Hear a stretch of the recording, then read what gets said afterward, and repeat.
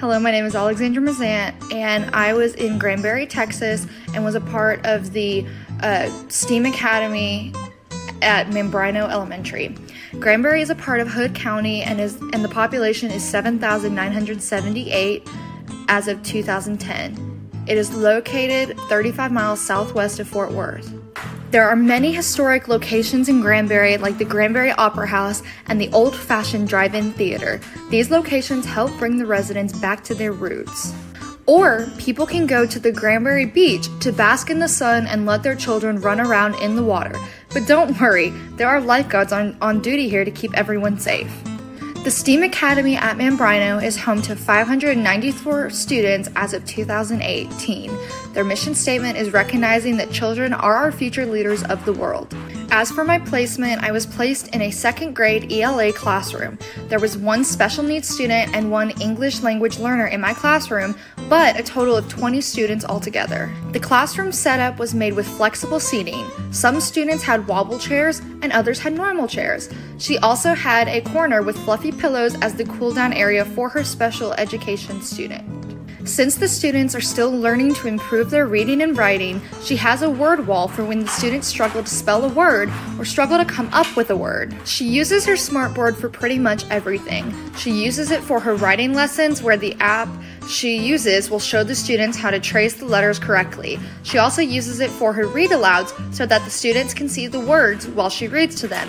As for other forms of teaching in her classroom, the students work on iStation to track their reading and spelling progress. This is the app that my mentor teacher uses on her smartboard that helps the students learn how to write the letters properly. They are able to learn how to do them in manuscript and cursive writing. This is the students' workbooks where they practice their handwriting. They work on a different letter each day, and once they are finished with manuscript, then they move on to cursive. These are the phonics tests that the students have taken. They take the phonics assessment every couple weeks to track their progress and their growth. They also meet with my mentor teacher every week to discuss their growth and figure out how to grow even further.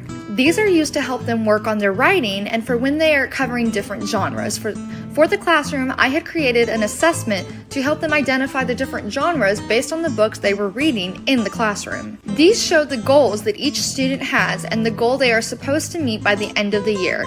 They go by letters rather than numbers so that the students don't feel pressured by making a certain number. The green line shows the goal they need to meet by the end of the year. This information shows the results the students make when my mentor teacher does running records with the students.